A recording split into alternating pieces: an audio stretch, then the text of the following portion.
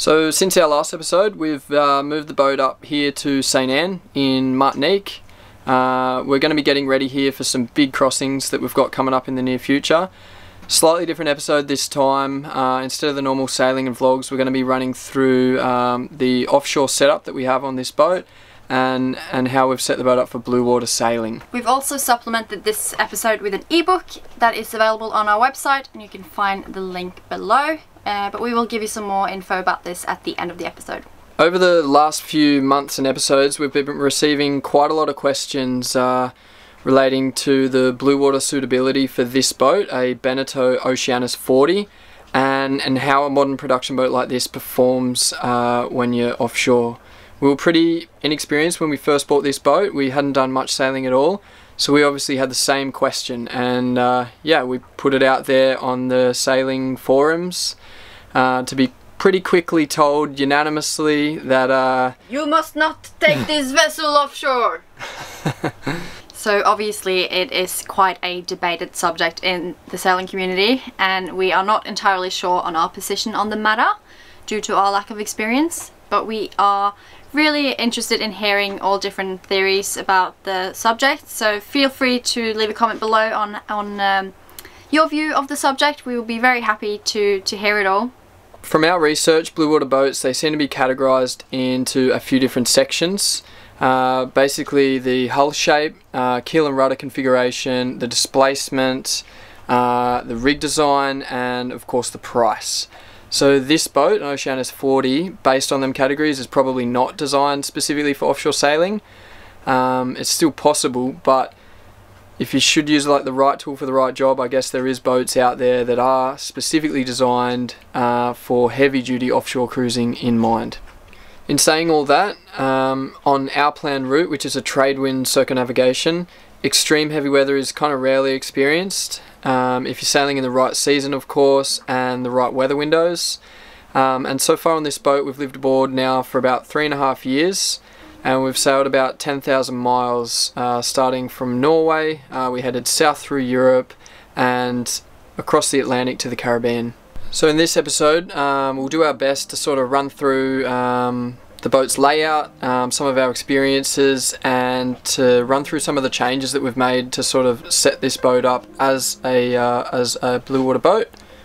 The easiest way to kind of do that is to separate everything into various sections, starting of course with the most important, rigging and sails. An Oceanis 40 is a fractional rigged sloop with a mast height of 18 meters, length of 12 meters, draft of 1.9 meters, and a dry displacement of 8.3 tonne.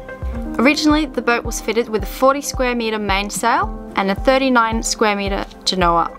Our rig modifications include a complete standing rig replacement, installation of a furling inner forestay, and Dyneema removable running backs to provide additional mast support and more sail options in both strong conditions to reduce sail area and also provide more sail options in light conditions. So to help explain some of these upgrades and modifications we've done on board, we'll have a little walk outside and show you each item. So this has been our most important upgrade so far to the rigging, is installing this inner forestay. It's a Selden furling system. It's connected here to a chain plate down below. That was already on the boat, and it's secured in the bulkhead here between the anchor locker and the forward V-berth. And up top we've installed it just above the top spreaders with the running backs there, and that keeps it parallel with the main forestay. So this is where our running backs come back to. We've just got 10mm Dyneema through a low friction ring. We double it through the friction ring and down here to just a Selden pad eye. We run it through this block here, and this works perfect to get it back to the winch, the aft winch here. Pretty much just leave it tightened all the time because we've got the furler up the front. So we lock in the running backs to keep the tension, and as long as we're on second reef, the mainsail sits underneath the running backs, which is perfect. We can jibe all day long. We have just a Selden backstay tensioner here, but original on the Beneteau, it came with two very small U-bolts for the backstays. We didn't like it. very, very small and skinny. So we drilled out a whole new set of chain plates, upsized them quite a lot because we thought there'd be a lot of force going downwind, and we'll show you the big backing plates we put underneath. So the backing plates that we installed are just here. I think it's a 10mm or 8mm aluminium plate. We drilled through 8 and 10mm bolts, one for the backstay, one for the running backs, and it just adds a lot more strength there than the original little U-bolts. So we also installed this in Norway. It's just a Selden spinnaker pole and the track that goes with it. We decided to get two spinnaker track cars, and this one here has just got like the traditional kind of ring fitting, I don't even know what it's called, and this one's the toggle for the Selden one. So we also run this old spinnaker pole here. So basically we can set up the twin poles out each side and run the two head sails together. Yeah, goose winged, dead downwind, and this works pretty much perfect for that.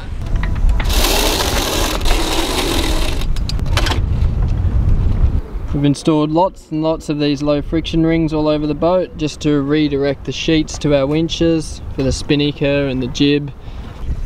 So we changed these around a little bit. We got sick of the metal on metal banging, and we just added some Luma ball bearing blocks here with Dyneema webbing, and just like I think we split them open a little bit to spread the load and to take away that banging noise when you're jibing all the time.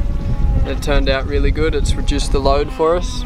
We've got the traditional reefing method with just these hook and ring at the front of the sail. We do use the reefing lines for 1, 2 and 3, but we run them to the winches. So we just reef the back of the sail, and we manually have to come up to the front and just hook the ring onto the hook there. So with regards to the sails, we have both the Genoa and our main sail are cross-cut Dacron sails that are original with the boat, so they're both about 10 years old. They're quite basic and very stretched. But we've had the UV protection serviced, and we've also had another reef installed in the main. So we are pretty much just trying to get as many miles as we possibly can out of them. We also have a small stay sail that we use quite a lot. It is a lot newer than the main and the Genoa, so it is in quite a nice condition. And it's about 17 square meters, and it's definitely our favorite sail. We also have quite a large 100 square meter spinnaker. It's a symmetrical spinnaker, and it's pretty good. It goes well in light conditions and calm seas, and it has definitely saved us a lot of miles. We've installed a lot of extra clutches here in the cockpit to improve the sail handling at sea when it's just the two of us. So we've got a couple of new ones that we put in here. We've moved all the furling lines so they lead straight into the cockpit instead of being out on the tow rail as they used to be. And on this side you can see we have all the reef lines leading back to the cockpit, and we also have the pole, the downhaul for the pole, as well as the preventers for the boom. So it's pretty easy that we have it all in here and don't have to go out on deck. Next up we'll cover navigation and all the steering systems we have on board. So we've made quite a lot of changes and upgrades in order to just make it safer and easier while we're offshore. But the biggest job we've done is to make this instrument box under the spray hood here. So it's made out of ply and epoxy, and we've relocated a lot of the main instruments like the chart plotter, wind instrument, and just this little like a speed data. It's been great, especially in the colder weather, where you can stay in here and you can control everything like the autopilot and all the other instruments while you're protected from the elements instead of having to go back by the wheels. So this is definitely the upgrade we are most happy about when it comes to navigation. So the traditional chart plotter used to be here on a swivel. It was absolutely terrible in winter when you're sitting back here and kneeling down and touching the screen, freezing your ass off. So we got rid of that pretty quick, and we've put this very ghetto box and riveted in place instead. The charts we have on board are from iSailor, that we have an app we have on the iPad, and this is what we use mostly for navigating offshore and also to do all the passage planning. But we also have two chart plotters on board, one down here and one up in the instrument box. So we use them to monitor the AIS, to see all the traffic that's around us, but we also use them to look at the radar, to have the wind data, and to look at the depth on the sounder, so they have quite a few functions. So if you haven't already seen the video, we did install a hydrovane before our big crossings. We do have an autopilot and it works fine, but just as a redundant backup to save a bit of power too, we've installed this. It does most of the steering as long as we're offshore. We don't use it so much between the islands, but for the big passages it saves so much power. So yeah, autopilot for the small trips and hydrovane for the big trips. Harry. He gets insulted. You have to call him by his name. Yeah. So our autopilot is connected just here behind.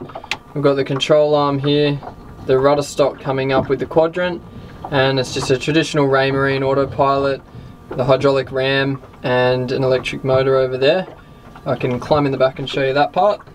Got the motor here and the Raymarine ram just there.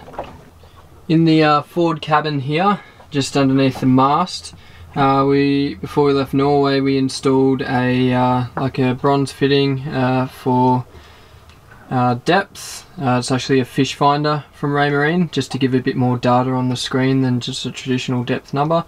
And here we just have like the normal paddle wheel speed sensor that seems to always block up. So to run through our power system, we have 410 watt solar panels and about 400 watts of wind, silent wind generator.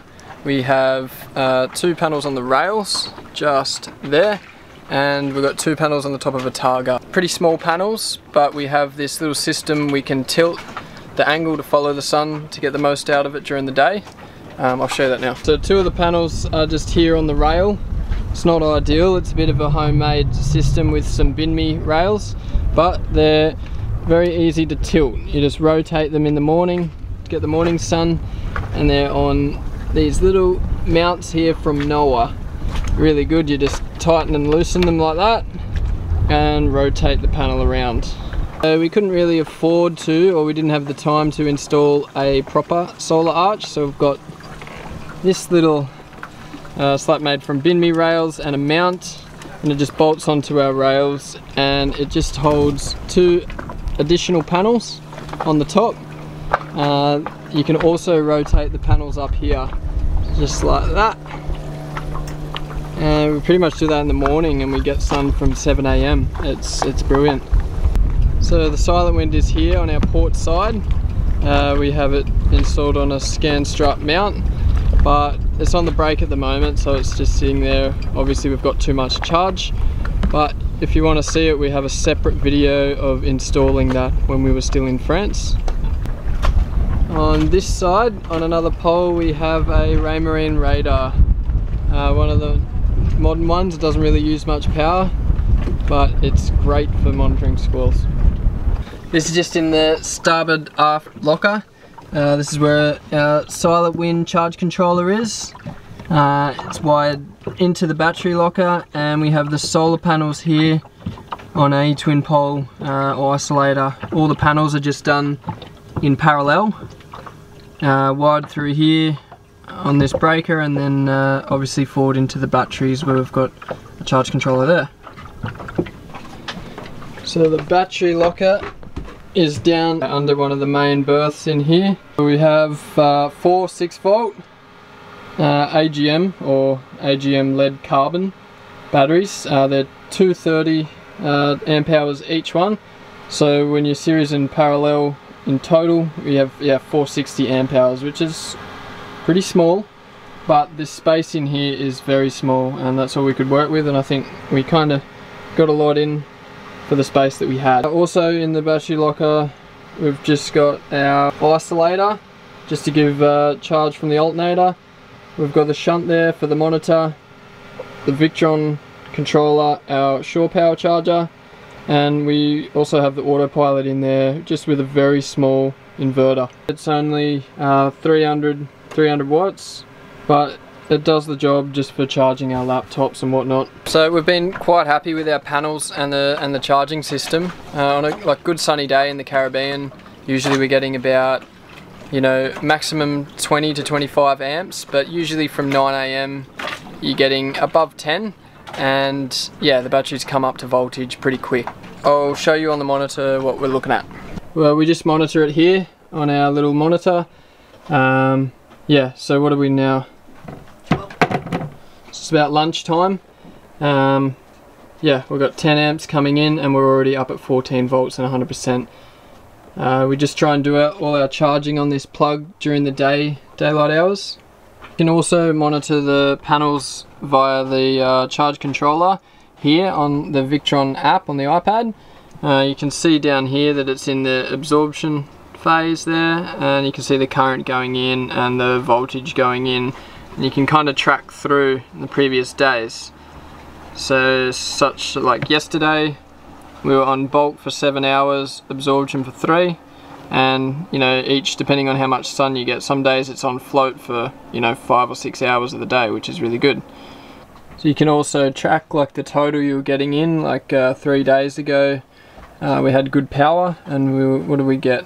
1.7 kilowatt hours for the day, maximum 17 volts, and it says here that the lowest the battery's got in the 24-hour period was 12.7, which is really good considering the fridge is running almost continuously in this heat, and it's usually about 7 amps. So another topic that's quite discussed, I guess, when it comes to blue water cruising is storage and tankage. And these kind of boats are not really known to have great storage or tankage. So, but I'll show you what we got on board. Up here we have a big water tank under the bed. We got 160 litres in that one. And we got another 200 litres of water under the bed in that cabin. And in this cabin we have 200 litres of diesel under there. And we also have perfect surfboard storage in here. We've managed to get 4 boards in.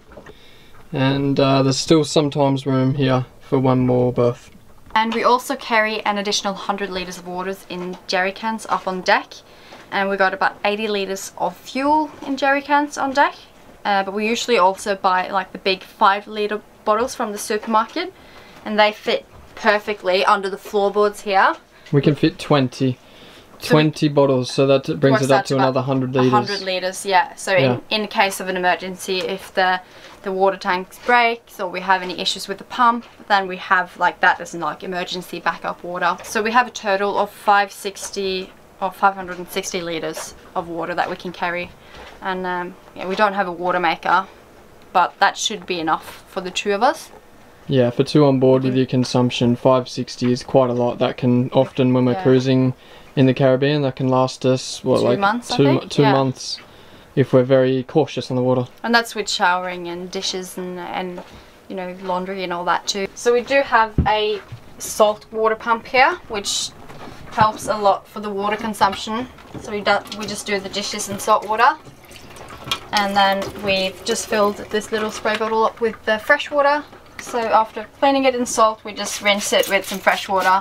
It just keeps the consumption down. It's really slow to wash the dishes like that. Yeah, Sam hated the idea when we started because it takes ages, but you know. It does save a lot of water. We're not in a rush, we have plenty of time. So when it comes to food storage, we keep most of it under the couches and the seats.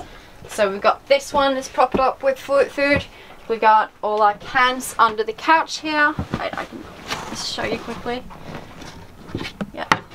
Hey, it's very full. That's prepped for the Pacific crossing. Pacific. And yeah, we got some just under the seat here at the chart table, and then also under the floorboards here we've filled up with food.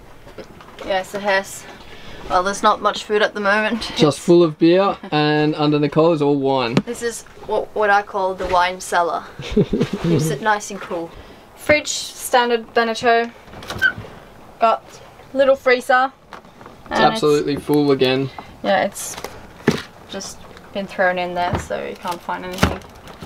Also, when it comes to the subject of a Bluewater Cruiser, I would much more prefer to have a little L-shaped galley. This, just having it on the side, can get a bit hectic sometimes if we're on the wrong tack or the wrong lane. So out here we have the gas locker, And we have a European bottle there, we got the American bottle, and we got these shitty little camping gas bullets. And we also use this as just the tools locker. And yeah, a lot of bits and pieces. And over on this side, so it's a tiny bit smaller than the gas locker, but we keep all our rigging spares in here. We have our emergency tiller, and we also keep some of the power tools in there. So we have our main storage lockers at the back here. We got one big one here and another big one down there. So this is where we keep all, like, most of the deck hardware. We keep all the fenders we have down here, all our snorkeling gear, and lots of ropes, etc. And so down here we keep our spinnaker, so she stays nice and dry, easy to pull it up when we need it. And we also keep a lot of ropes down here. So with regard to safety, we've installed quite a lot of things on board, just in case of an emergency when we're offshore. Firstly, this is our grab bag. It's a waterproof bag here that you fold and seal at the top.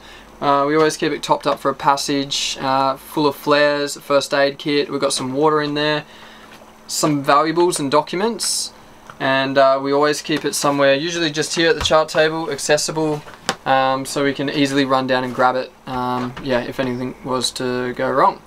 The boat was pretty empty when we first got it. So specifically for offshore, we did install quite a lot of like emergency equipment or communications equipment that we could use for an emergency, including this EPIRB here.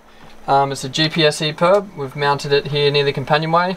A rechargeable, just a handheld VHF. We have just a fixed VHF here that's got like a distress DSC button, and of course we've also got the Iridium Go that we just tether to our iPad and all of our iPhones, so yeah, obviously we can make calls and send emails and messages for additional info in an emergency situation.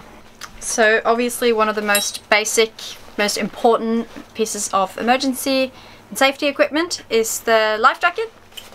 So we got these Cruise Saver ones, and then we also use lanyards that we always stay clipped in when we're in the cockpit, especially when it's just the two of us, and especially at night time when you're on watch by yourself.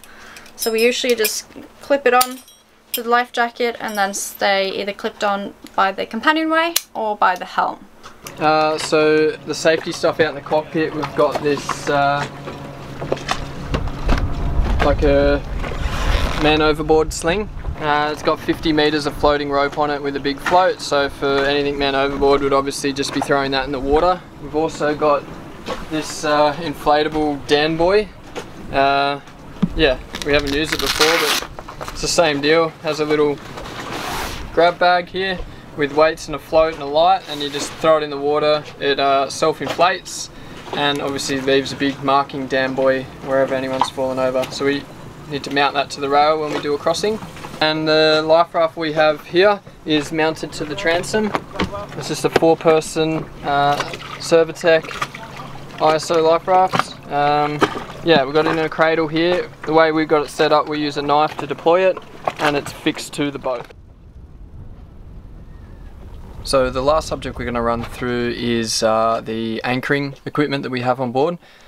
Pretty important for a blue water boat, especially when you're going to be sort of spending long periods in the Caribbean and the Pacific when you're anchoring out.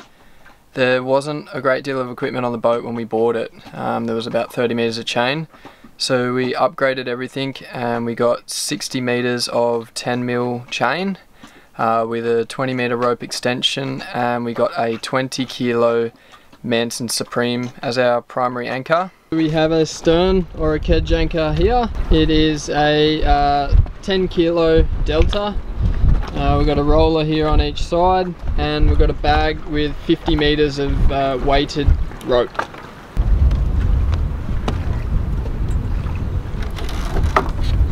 So here's the anchor locker. We got heaps of chain in there. We got the quick windlass, 1000 watt, and so far so good. We haven't had really any problems with it. We're anchored in about 5 meters now, and we got 30 meters of chain out. We usually try to go up and drop it in a sandy spot, and we never really drag. We've got two kind of bow rollers, a big and a small. We run the chain through the port side, and the snubber we run here to our bow cleats and through the smaller starboard roller. Our snubber's set up here just on a big dildo, I don't know what you call it, stretchy thing. You can't say that. I thought that's what it's called. Yeah, we just hook a little bit of Dyneema through the chain there. It stops like the metal on metal rubbing, and really stretchy 16mm poly with the stretchy sausage dildo thing. We recently just got this installed on the bow roller. It's just an extra support to attach to the hull underneath. You can see the support coming down there and bolted through. And this will also be for the spinnaker, attachment for the spinnaker when we go downwind, so we can fly it like an asymmetrical.